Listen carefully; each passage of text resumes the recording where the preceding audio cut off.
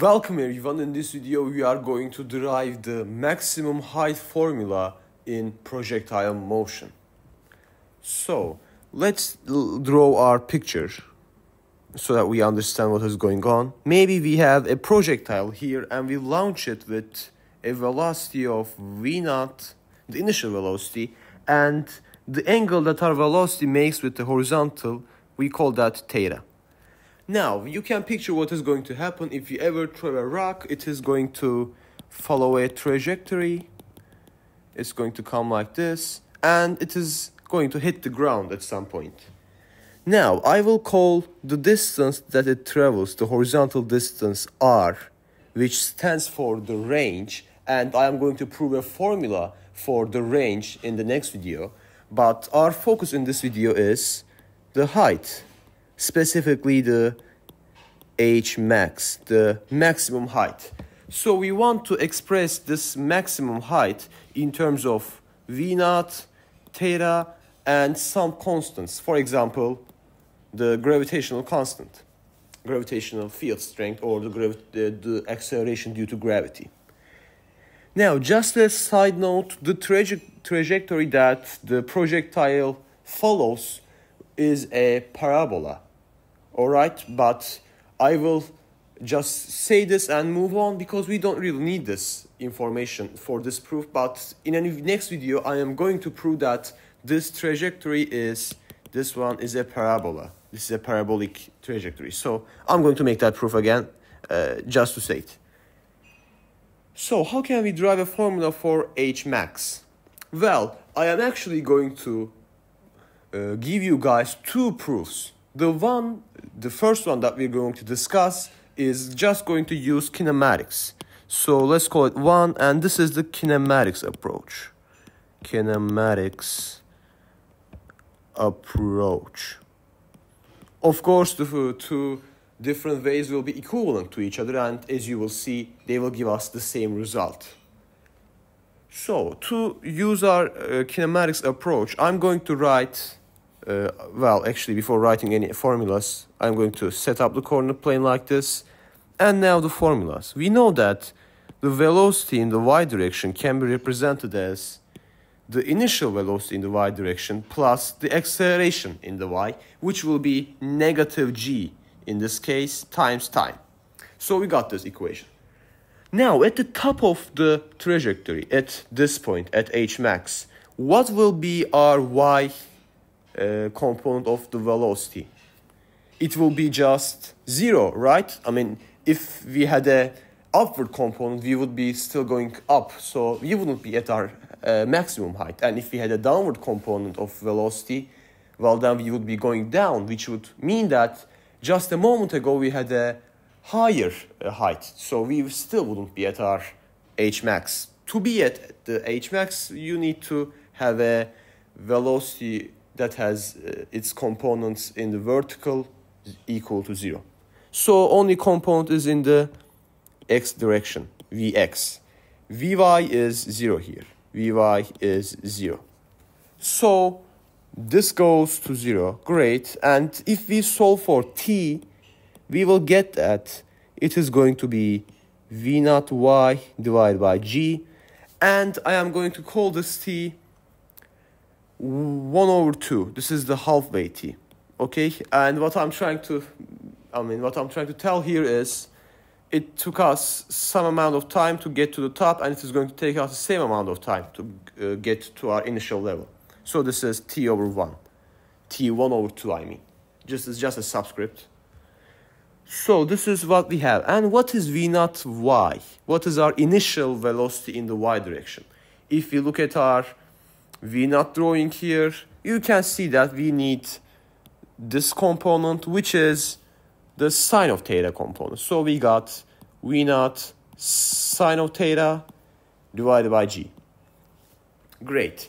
Now we are going to use our formula for displacement.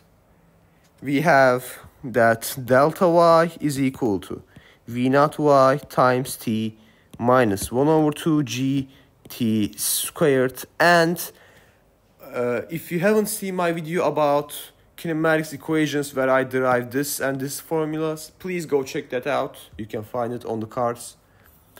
So this is what we have. And if I want to make this suit our case, I am going to call the delta y Hmax, because remember we start at height equals to 0, y is equal to 0 at our initial position. This is Hmax. Our v naught y is going to be v naught sine of theta, just like we discussed a minute ago. Our t will be t1 over 2. It will be the half-way t. So we substitute this formula that we just found. We found v naught sine of theta divided by g minus 1 over 2g. Now we will again have t halfway, so we square it to get v naught squared sine squared theta divided by g squared. I put a 2 here and a 2 here. I noticed that these g's cancel each other, so I in fact have the same denominator on both terms, so I can add them or subtract them, whichever you call. We have 2g on the bottom, and on the top we're going to have, well, we had 2 here, 1 there, so v naught squared sine squared theta. And this is actually our formula for Hmax. Notice we only have the initial velocity, the angle theta, and some constant 2 and the gravitational constant g. So this was the first approach, and as you can see we only use kinematics equations that we have already proven. Now let's go ahead and do the second approach. So the second approach will be the conservation of energy approach. Conservation of energy. I hope I spelled that right. Anyways, in case I didn't, that's not really important now. So, for the conservation of energy, we can say that if we call this point 1 and this one 2, then the idea is behind conservation of energy, it is simple. E1, the total energy at 1, is equal to the total mechanical energy at 2. Now, E1, what can we say about our mechanical energy at the beginning? It is going to be just kinetic energy, because we start at y is equal to 0, so we don't have a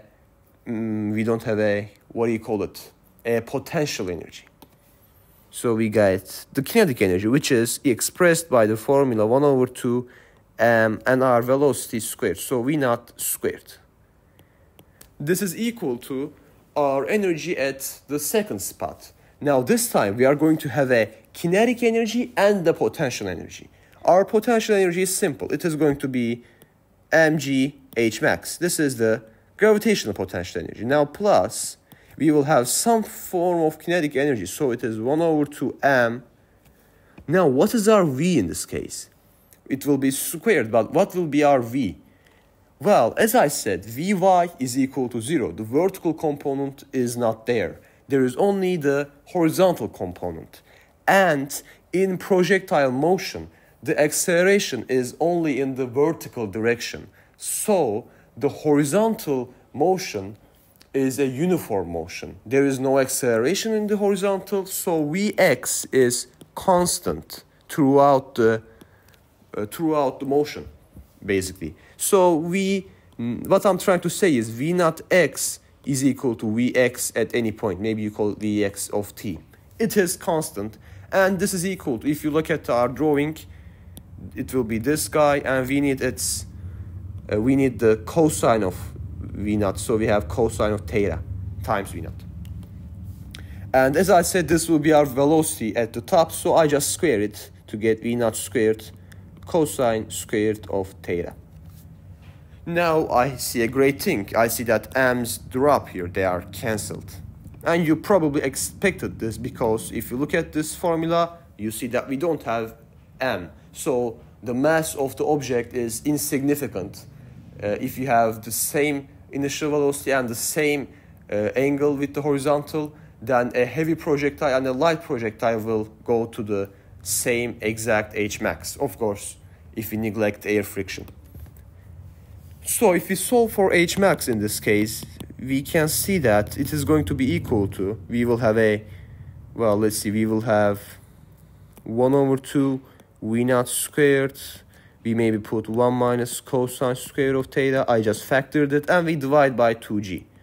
Now, you might have heard that 1 is equal to sine squared theta plus cosine squared theta, and I actually proved this in a video, and I'm going to attach that. So this is going to be, these cosine squares will be cancelled, so we will actually have sine square of theta as the result of 1 minus cosine square of theta.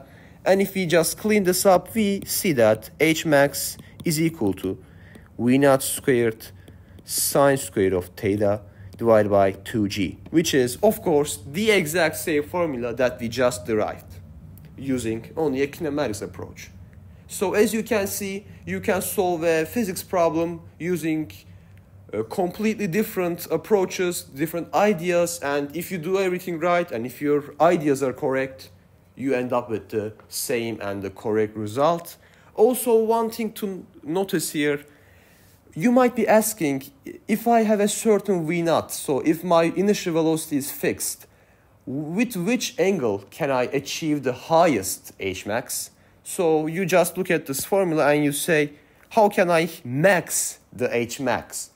Well then, if you keep your v naught constant, you would need to get the maximum value from sine square of theta, because 2 and g are constants, and this would be at, if you want sine to get its maximum, you would need it to be equal to 90 degrees, so that its square would also get its maximum value, which is 1. In other words, you would just be throwing your projectile upwards. It will be launched directly upwards, which, I mean, should make sense, I hope, that if you just launch it vertically, if all the initial velocity is in the vertical direction, it in fact travels to the highest point. Anyways, I hope this video was helpful. As I said, in the next video, I am going to prove that, I'm going to derive an equation for the range, and I am going to also prove in a future video that the trajectory of a projectile is a parabola. Hope you guys enjoyed this video. If you have any questions or comments, please write them in the comment section. I hope to see you in another video. Until then, take care.